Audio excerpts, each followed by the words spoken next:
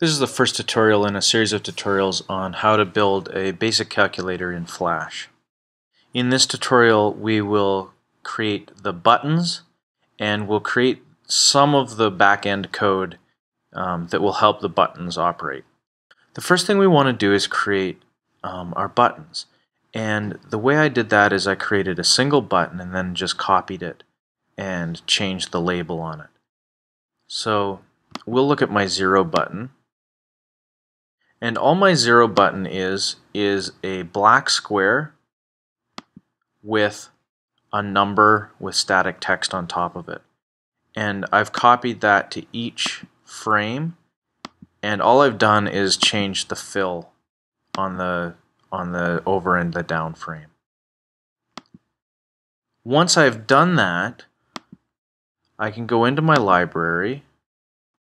If I want to make a copy of one of my symbols, in this case my number 0 button, I can click on the button, I can right click it, and then click duplicate.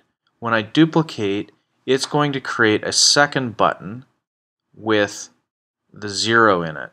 So what I'm going to do, I'm going to call this one 10. Obviously you wouldn't need a 10 button, but I've already created all of my other buttons. So num10, click OK, and then I'm going to go into that button, and all I need to do now is just go in and change the text. Change the text on each one of the layers, and now I have my, of course, useless 10 button. But that would be how you would go from 0 to creating a 1 to a 2, etc.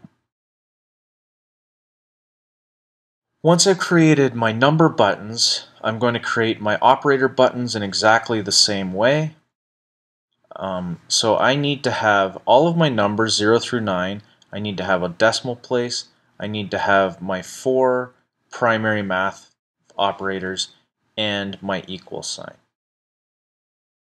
At the top of the screen, I'm going to create a label. If I look at the properties of this thing, I have named this SCRN for screen. It needs to be dynamic text. And then one other kind of strange thing is the behavior needs to be changed. By default it will be multi-line. It has to be single line in order for this to work properly. Each of my buttons also needs a name.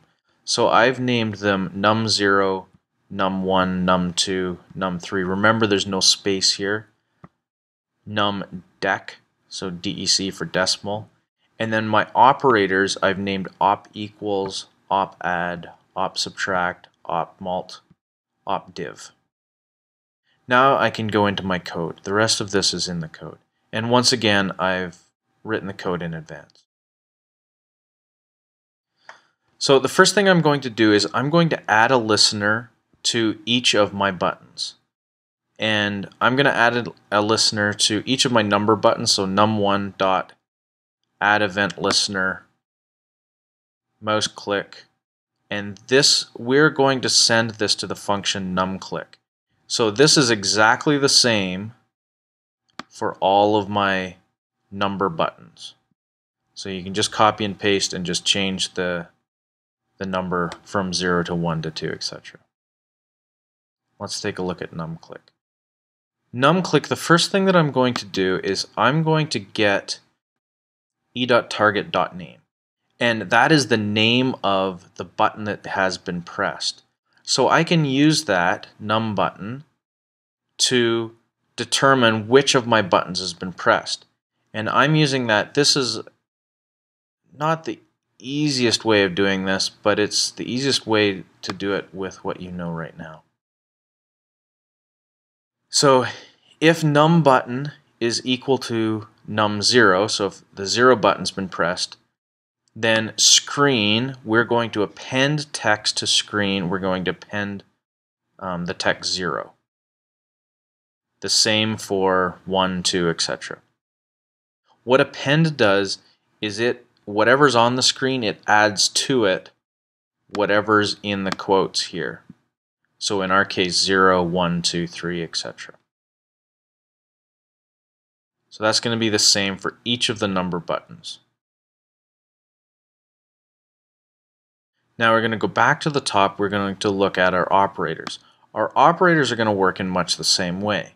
We are going to send them to a function called opclick. And here's my opclick. Again, I'm getting the op button. At this point, all I'm doing is I'm putting to the screen which operator has been pressed. So this is not functional yet. All this is doing is just putting it to the screen. Then my last one is op equals. I'm going to make a separate function for equals. I'm going to call it equals click. I'm going to put that right down at the bottom. And again, this one's not doing anything. All it's doing is putting to the screen the equal sign. So when I run this,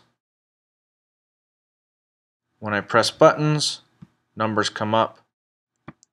If I hit the X button, I get the operators. You'll notice that my decimal sign doesn't work yet. That will be in the next tutorial. You'll also notice that the operators don't disappear. So we need to do some manipulation with our strings before we move on. That's the end of our first tutorial. In the next tutorial, I'll start to show you how to work the decimal sign and how to get the operators functional. Thanks for watching.